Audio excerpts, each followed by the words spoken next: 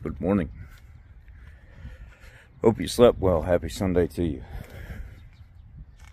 I've got some stuff I'm doing in the backyard today. I dug 9 42-inch holes for the deck that I'm building in the backyard.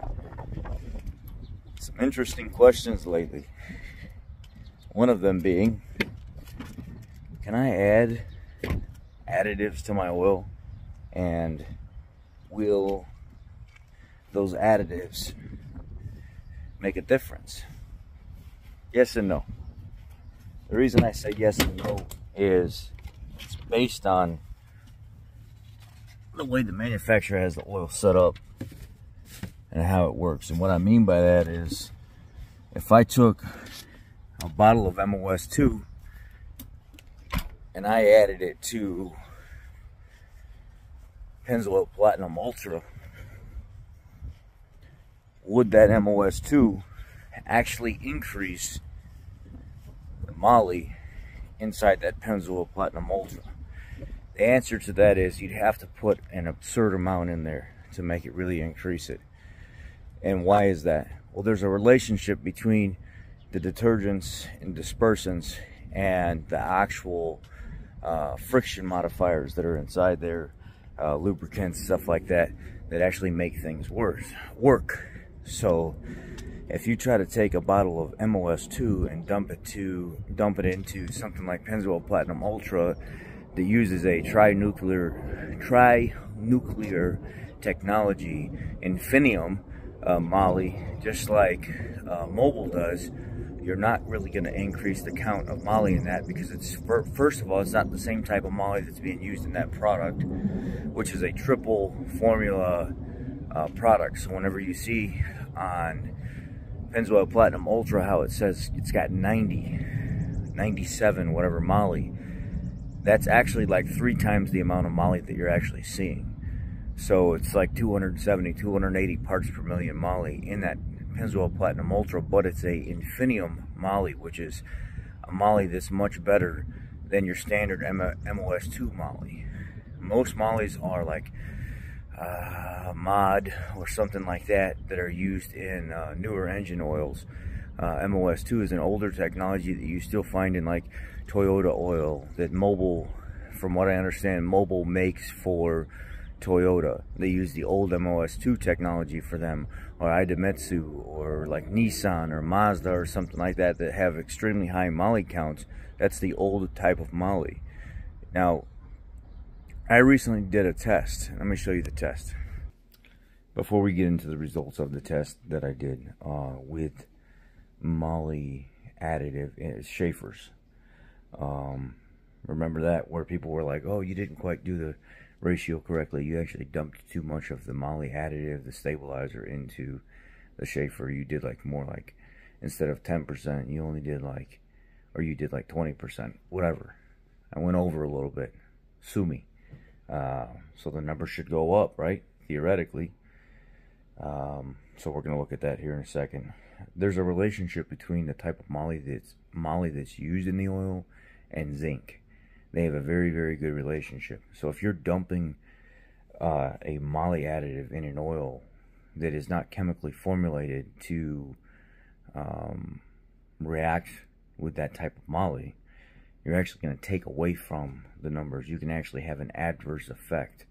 By adding more to it, you could reduce other numbers in the process of doing so, because that oil was not designed to be run that way.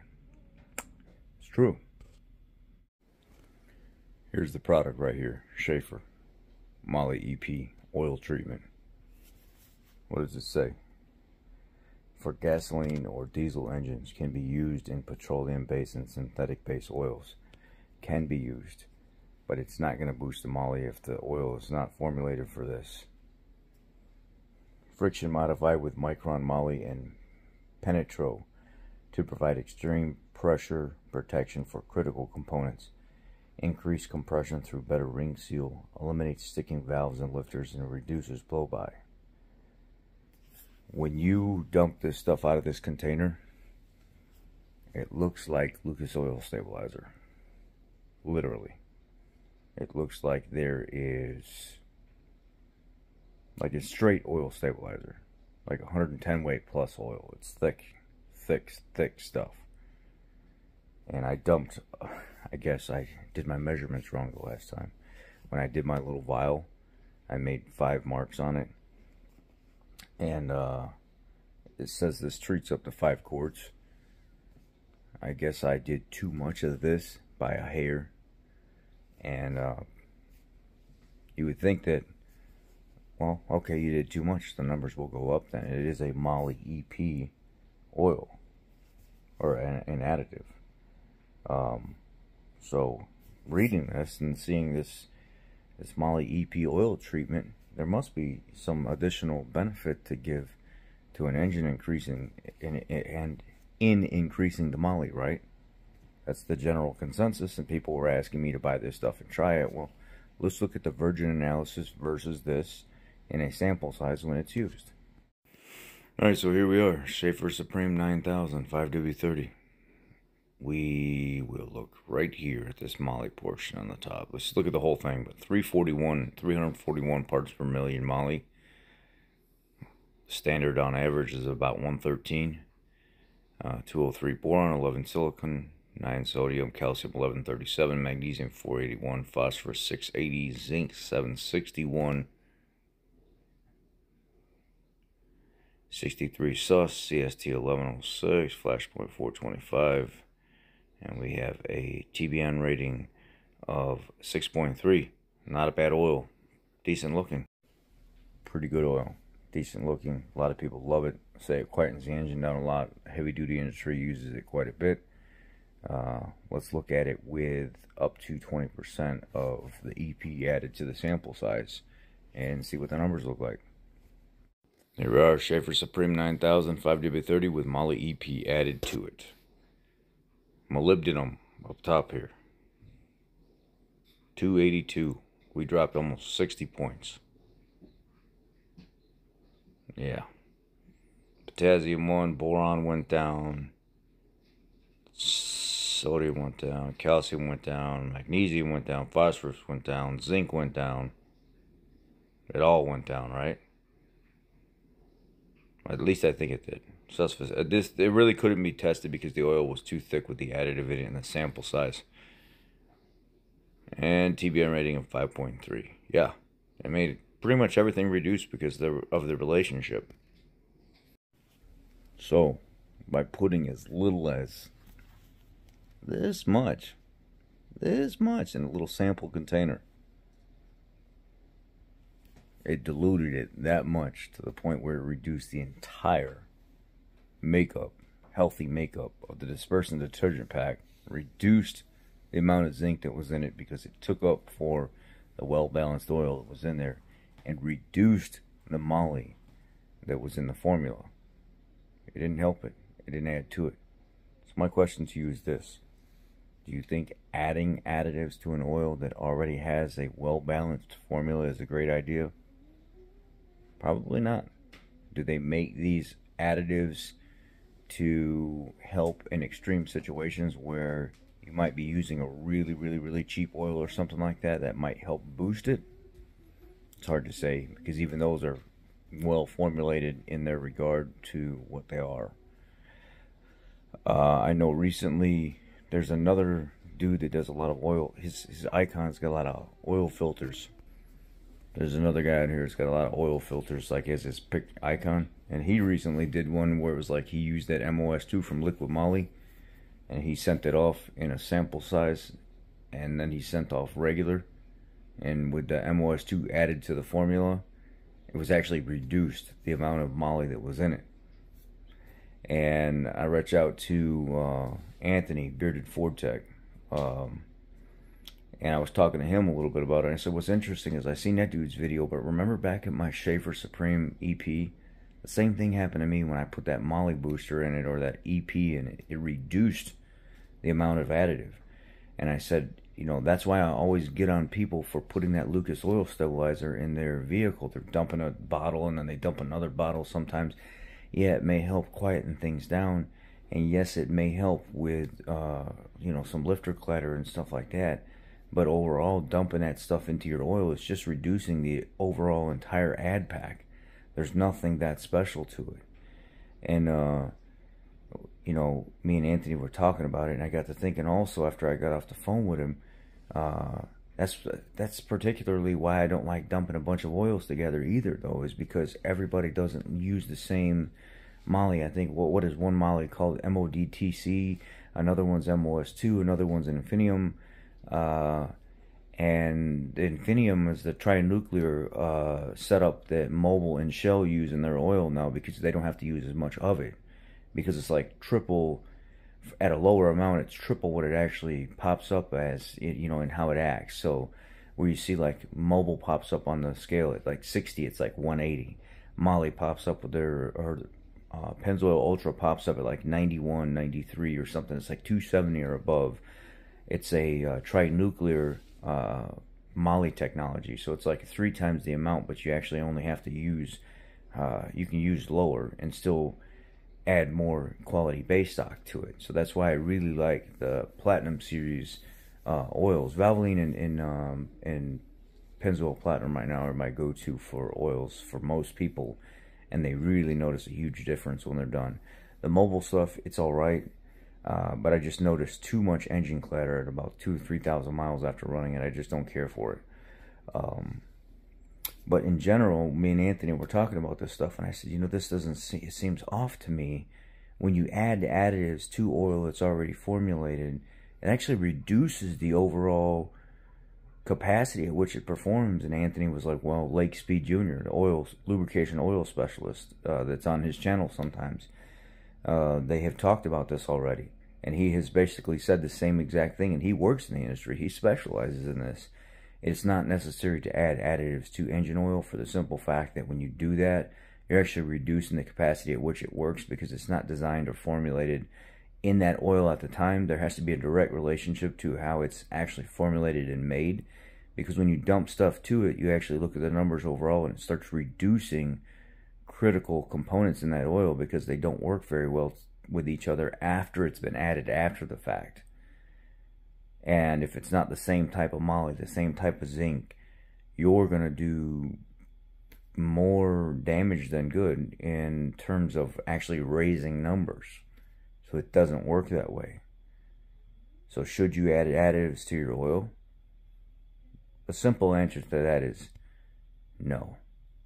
Just find a good quality balanced oil. Use that oil.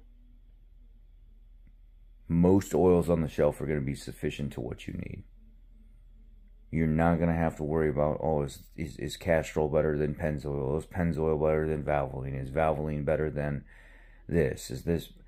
At the end of the day, as long as you're changing the oil and you're putting a decent quality filter on your vehicle, it doesn't matter what you use, as long as it works for you and you're taking care of that vehicle and you love it. Now, we have our preferences, because we don't like a lot of clattery engine noise and stuff. But if you run Mobil, run Mobil. If you run Pennzoil Platinum, run Pennzoil Platinum. Pennzoil Conventional, run. If you run Valvoline, run Valvoline. If you run Idemitsu, run Idemitsu. It's up to you. But a lot of these oils, like I recently got an oil analysis back. It was a 0W16 oil from Toyota. It had like 686 parts per million Moly. And I was thinking to myself, what is the reason for this here? Oh, well, Mobil still uses the MOS2 technology, the old outdated stuff for Toyota, and that's how they build their formula. So they need a lot of Moly, or they show a lot of Moly, because it's still the old school formula. Idemitsu, the same thing. Mazda, the same thing. They use the old MOS2 technology for their Moly, and that's why you get these extremely high numbers, because they're not using the MODTC. They're not using the Infinium trinuclear setup that Mobil and Shell is using now. So that's why you're seeing those numbers. Adding any additive to that is not necessarily going to make it increase. And it has to be blended a certain way and put together a certain way from the distributor, the people that are distributing, manufacturing it. You go to dump stuff in there, and I know these companies make these things, and they're supposed to be boosters for the oil that's unless it's an actual like booster, like a Marvel Mystery Oil or a Seafoam, where the whole purpose of it is to get into and clean out areas or lubricate in a different way. Seafoam and Marvel Mystery Oil Synthetic, the new PAO base, seem to work pretty good. Those I notice a difference, but those are not chemicals that you can really test for in a regular oil analysis. You're not going to be able to send off and get the exact results back on like Seafoam or Marvel Mystery Oil and figure out what's in that product. They're made different. They're formulated different. They're formulated to actually work with the engine oils and stuff that you already have. If you've noticed online, you'll have a guy, there's a bunch of videos where you get the Chevy and the lifter tick. And there's a couple guys in particular that went to the store and grabbed a bottle of Marvel Mystery Oil, and as the engine's running and ticking, they take the stuff and they just dump it right down the engine. And then within moments, you all of a sudden that tick, tick, tick, tick, tick, tick, tick, tick, tick, tick, it's gone. The tick is gone. The stuff mixes with the oil. Yes, it does thin it out just a little bit. But it gets in those lifters and stuff like that and starts lubricating a little bit better, starts cleaning out some slowly. So some of the stuff works, but when it says boosters, when they're boosters to like the Moly and the zinc and stuff, just use a good quality formulated engine oil. If you got a lifter tick or something like that and you want to use some Seafoam or some Marvel Mystery Oil, you know, a lot of times there's no issue there. You're fine. In closing, should you? If you don't have no problems, if you don't have any engine problems or anything like that, should you add oil stabilizers and additives and stuff like Moly boosters and things? I wouldn't do that. The only thing that I've ever found to actually work a little bit is the Marvel Mystery Oil Synthetic, the Seafoam stuff.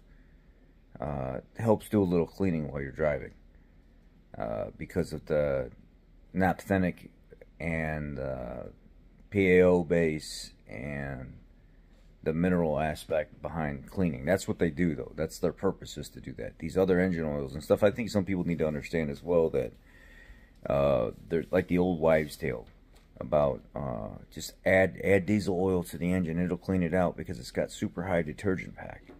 It's not necessarily true. That's not what happens with that. Excessive amounts of calcium and magnesium can be detrimental to the health of engines anyway. So that's why they formulate things a specific way. When you take diesel oil and you add it to an engine, and you think that extra calcium and magnesium and stuff is just going to randomly, like scrubbing bubbles, get in there, like the foam stuff that you spray in your shower walls. It's going to make that scum just lift off, and you're just going to wash it right into the filter and stuff. That's how it works. That's not how it works at all. There's not a single oil in the market that actually does any kind of cleaning to what's already been done previously. A lot of people are like, oh, that sludge and that varnish build up and that residue that's in there, and get that really high detergent oil. That's not the purpose of it. That's not what it does. High detergent oils don't actually clean what's already been damaged. High detergent oils stop things from happening further. That's why diesel oil has such high detergent, because of the amount of soot load that is in that engine and how ashy that oil and stuff is. It needs to be able to keep that stuff dispersed and not clinging to this stuff. So when you change the oil, it washes it out. Its job is to not go in there and clean what's happened from before. Yes, oil companies will advertise that it cleans or whatever. It does not clean what's previously been damaged and built up. It cleans moving forward and stops things from attaching. So it keeps it dispersed and detached from stuff. Make that very, very clear. Okay. That's all I got for today. This is a long video. Hope you guys have learned something from this. And yeah, let me know if you have any questions. Thanks, guys. Thank you, Anthony, and thank you, Lake Speed, for helping bring all this together. I appreciate it. Be blessed.